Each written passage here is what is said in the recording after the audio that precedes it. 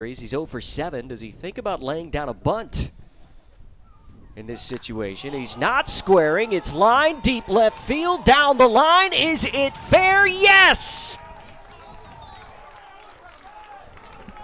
Why bunt when you can go deep? Michael Crouse hit 4 during the regular year and a 2-run bomb in the second inning. The Canberra Cavalry have a 2-0 lead.